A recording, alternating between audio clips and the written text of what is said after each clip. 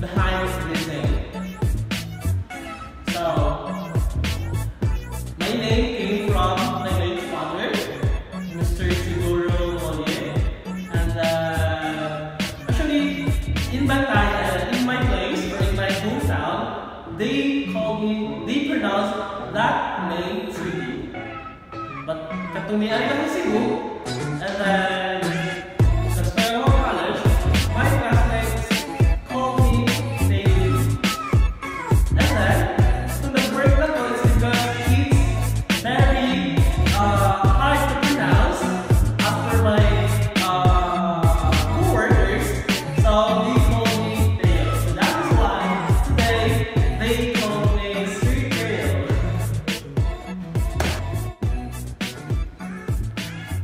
Actually guys, before, dito ko ganang sa kamay. Diba video ka ay last kid, but I ko sa kanil. That is why also, nakita ko okay na something new, something nice na nickname. And then I came up this nickname, which is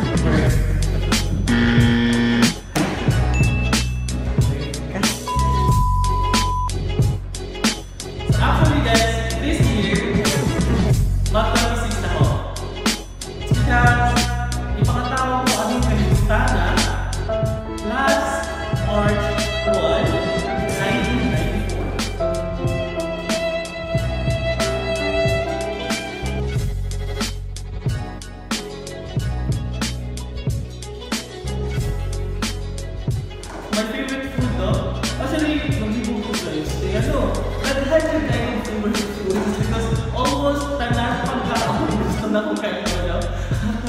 Actually, wala ko yung tingin sa pagkaan. Anything na makaon, libin, makanilo, pwede na ako kayo.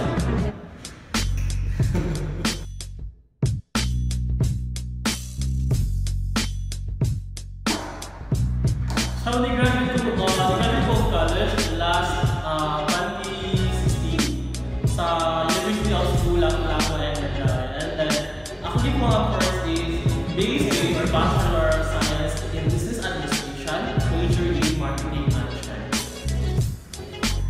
And then after, nag-work ko sa industry for almost 2 years, and then after that, I decided to take a degree program or diploma for education program in same school in University of Lapu and then karon, of course, LPT na ko. Or licensed professional teacher. Okay, after na ko graduate ko basically major in marketing, nag-work ko sa Mazda Cebu as a service advisor. And then after that, nag-work ko sa WhatsApp, sa AI Worldwide Logistics as a customer service. And then after, I passed the licensure exam in teacher. So nag-apply ko teaching job dito sa ACLC College of Mandawi. And then karon, nakakabay na ko sa ACLC as a business instructor. So wala guys, karon gusto ko na ako eh. Kaya maisip ba ako? Joke lang. Actually guys, teacher ko dito sa ACLC. So na pwede ko hindi mailan is word as actually guys, before wala ko plan pag teacher or take course process na ay board exams because ma-unlock dito ko sa kanang ginawa na board exam, bar exam, or sa kanang exams because before, when I was in high school, i-consider din ako sa bubog or konti na ako sa na batch. And then, pag college na, I realized na ayun naman din ay yung manikama na yun. So, that is why na-influence ko sa mga friends, some of my closest friends when I was in high school ay teacher na sila. And pag-college ko, na ako yung mga circle of friends na mga teacher ko. And then, nag-compare nga ni pasar na sila sa board exam, sa licensure exam. Well, na-inspire ko ba sa pursue na mag-teacher. So, i-try na ako and then motto na kaluyan sa dito ko, nakapasar, and then karoon, na-teacher na dyan. So, more na, sa inyo nga dito na mga nagduha-duha, ay nagduha-duha, siguro ba na, may basi yung mawag lang na kaya, basta ba, hugot na.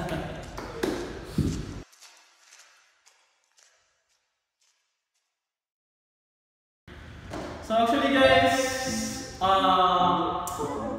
time hindi ko magsunod. So, lima ka mo lucky, and then lima mo tubo. So, half-half yun. And then, ako ang ika-walo.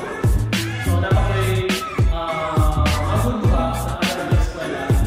Ay, actually, sa Karabag Eskwela sa ako. And then, pag-wala tayo graduate ako ako. So, ang eskwela lang sa ako ay senior high school. For the second part of this video, I will ask my friend, our closest friend, and my family about me. Mga dagay imong dagway kabiyaon kay. Sir ko lang yung dagay, pakita yung dagway. Ay, panilig ko guwapa na. Ah, saan na ba? Pakita. Sagar ka lang yun. Pakita yung dagway lagi.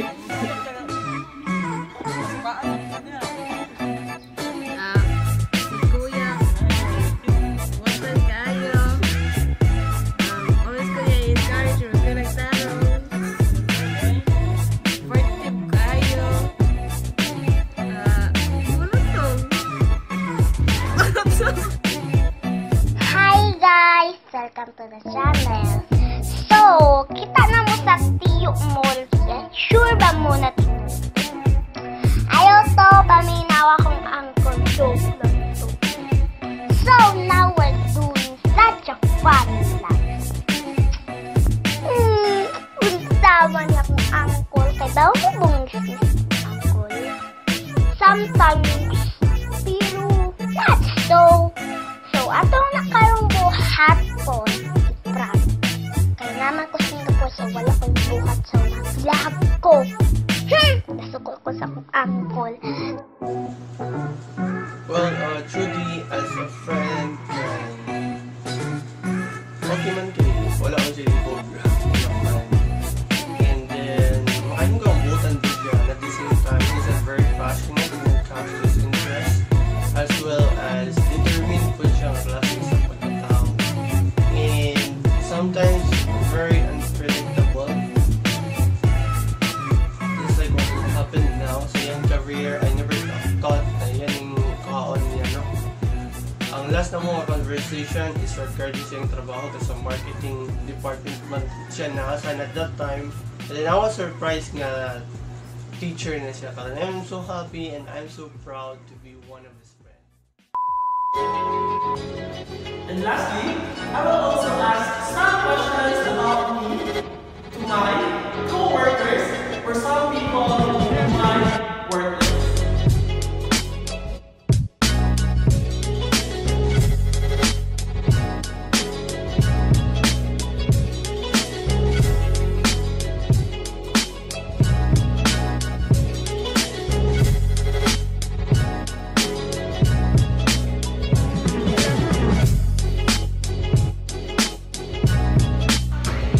So okay guys, so na ako yung mga naging students, then ako sila i-ask kung sa ilahang pag-ila sa ako. So,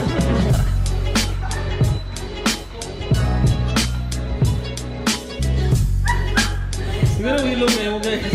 Ala, naguna ko na kung sa ito ba. Taro nga ha. So, ay, mag-start na kay Medina. Yes. At first, gatong ko sa tayo. Sabi na mo, estudyante. Kunya? Maestro man din, estudyante. Okay, tuntun.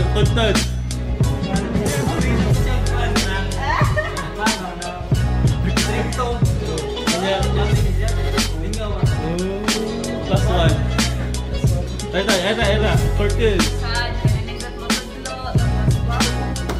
Sana all. Ay, ang kinagapahan sa tanang guwapa. Sige, pangalan mo dahil. Pero, joke na. Bako! Bakuan, Sir Teo kay Najud kay makatulad niya.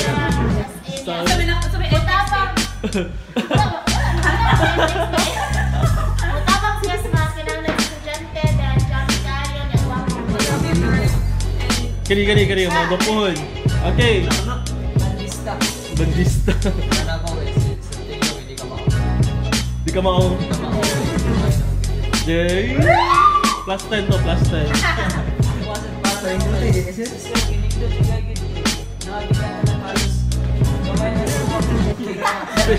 Pilay bayad doon.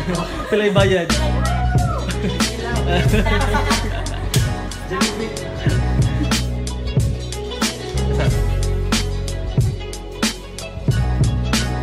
Okay guys, anything that you can say about me as your teacher? Uy, naman sa mga nahilong kayo mo. Mura mo mag- So, what can I say about Sir Teo as a teacher? Well, hello everyone! Saan dyan? So, si Sir Teo is very pa-fall teacher. Kay? Like, hangtod ba fall na lang ka sa student. Hello. Sir Teo is a very dark person. Kuya Juan. Char lang. Sir Teo is a very, Unsa man dyan? yung very masipag sa kanyang, so yung pagka-teacher, like, very passionate yung pagkatao, and then he really wants his students to learn more, to gain knowledge about sa kanya, about topic, like, niya, he won't never let me down. Saan dyan? Ani ka? Unsa man? Uloho. Sana all.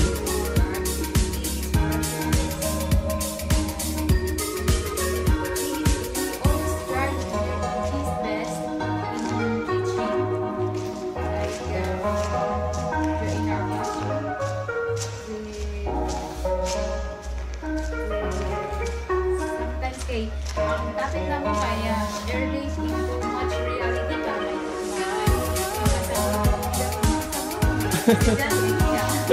Ang kamot na saan dyan, kamot.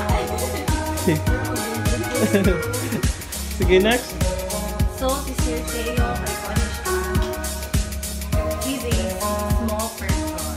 Mas good po rin nun. He is. And also is a friendly person. So, kung mo siya sa Facebook, i-accept ka din. Add na guys. So, add na mga guys. Subscribe. Subscribe muna. Oh, napula si Ad. Nasa ko dyan. Kaya kanang kuhan siya, sige siya ganyan, mag-gym na daw siya. Then, siya mag-gym. Kaya ako, Gakagapon. Dako ang tiyan. notch. Mga dagway. Si Roslyn. Lo. Huwag na pa din. Mohilak na po din siya. Sir Teo is a Johnny person. Chor. Sige. Sir Teo,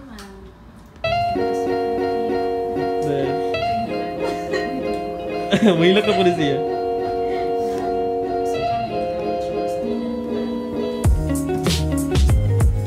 Yeah.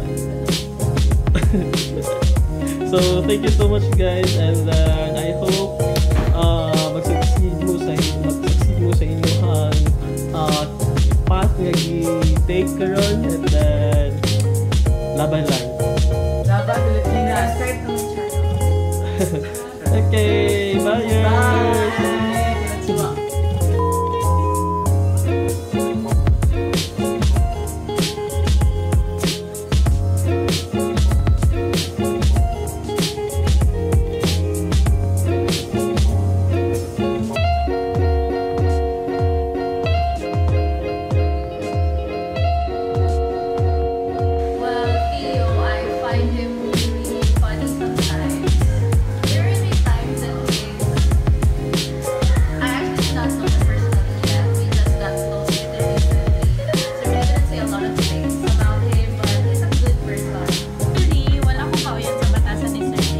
Hello, ano man eh?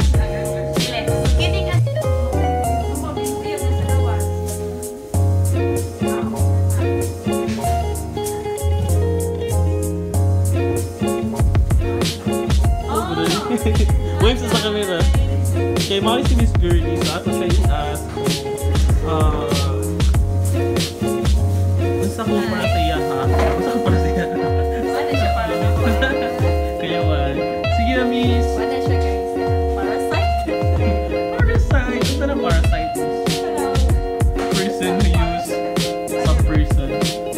Some person, other person. Magagamit, gano'n. Gamit ako eh. Kaya wala. Alam mo na, sabi ko sa ikaw ni Miss. Ang siomay. Siomay nga, siopaw. Siomay lang po. Yawan lang. Kisa mo rin. Okay, say something about me na lang. Tingnan mo. Sir Teo, kay gusto ganyan ang mukha ko. Sa mukha ko na siya. Unsa? Mukha na siya diritso. May panangkin. Hello.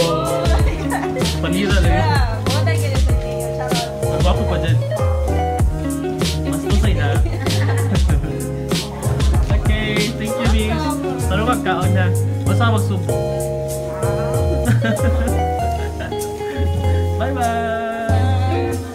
Side, Sir Teo is a very responsible and driven teacher. He engages the students in fun and modern activities that is very fit for their generation. Thank you. Sana all. Hi! So, let's talk about Sir Teo. So, Sir Teo, I find him at first very strict and very maarte. Sure. And then, Sana all. as time goes by, and I be friends with him, so I found out na puta din siya. Very kind, very generous. Nga, masatihan si Teo. So, parang alam yung mga friends. Basta mo na. Hello. Love life. Mga personal, mga chika. So, ano siya, then, wala, just a piece of advice that digital mo judge and then dapat lang know the person first. So, that's all. Thank you kayo, sir. So, sir, invite sila to subscribe my channel. Yeah, do not forget to click subscribe. Leo Morie, right? And then share my Click video. share, like, and share the vlog videos. Okay, thank you so much. Bye. Bye. So hello guys, thank you for watching this video and I hope nag-enjoy mo. And don't forget to subscribe my channel. And then, see you to my next video. Bye!